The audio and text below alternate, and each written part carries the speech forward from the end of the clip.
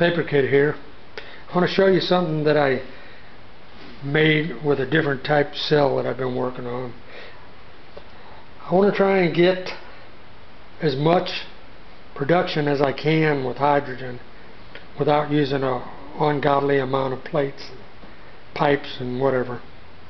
So what I come up on this one is it looks like an hourglass. It consists of 4 cups up on top, 4 cups on the bottom. Now the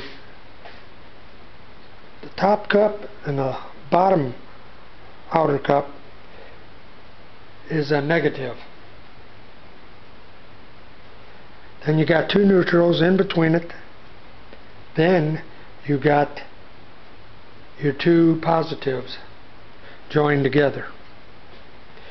And what I did on this cell, instead of just taking a cup and putting an exhaust port to where the gas can just come up, it worked good. But I went ahead and I took a starter drill bit and I drilled a whole bunch of holes all the way around it, so it looked like somebody shot it with a shotgun. Nothing but holes, about 15-16 holes. And that way when I lined them up, as the gas is formed, it really comes out fast out of them holes. So what I'm going to do is I'm going to show you. This is a cold start.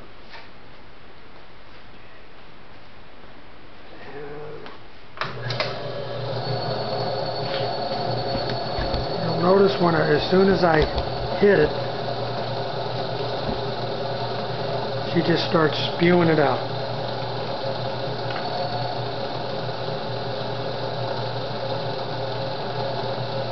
And what's doing it is all those little holes. You can just see them. She's just spewing it.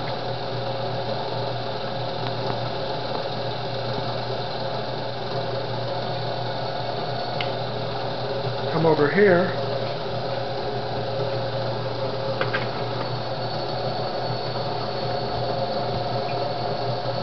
Not too bad for just 2 negatives and 2 positives and 4 neutrals. The reason why I put the neutrals in there is just to keep the heat down a little bit. I noticed when I had this running for about an hour before, the water temperature only got up to 100 degrees and stayed there. And I'm running approximately, if you look at my meter, drawing about 24, just about 25 amps. I'm staying at 12 volts.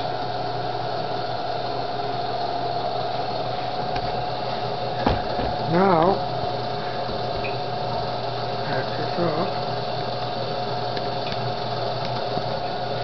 I can actually take this thing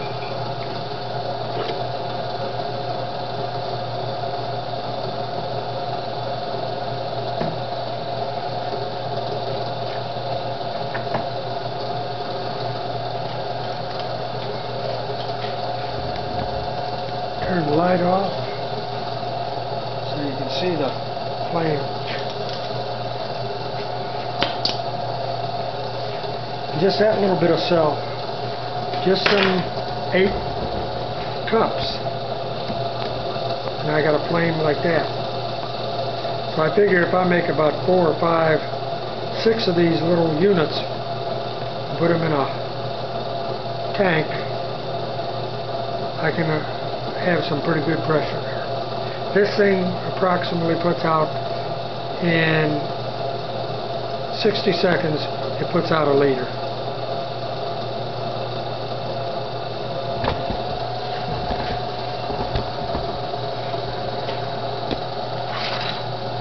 Take that.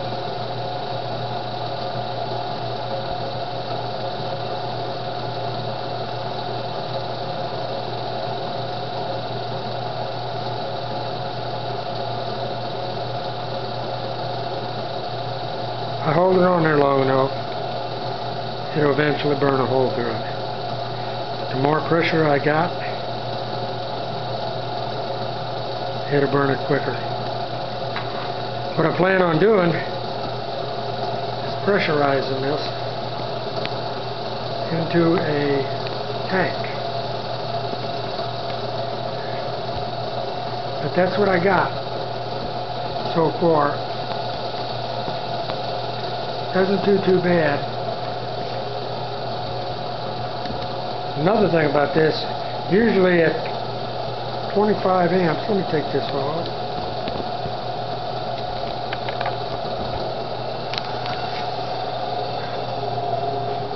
Usually at 25 amps, this thing would be so hot, I can hold my fingers on it.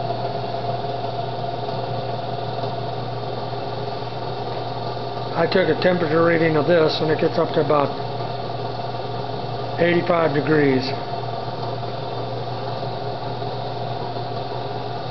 Actually, the negative is the one that puts out the hydrogen, and the positive puts out the oxygen. And the water, the way I got it made, got them stacked in that, it never gets up above 100 degrees. Which I'm not really worried about, even if it did get any hotter, because what I'm doing is I'm using it for my oxy-torch, not running it on a car. As I come up with a different design and get the setup made with about 5 or 6 units, I'll get back with you and I'll put another video on it, show you how it's going.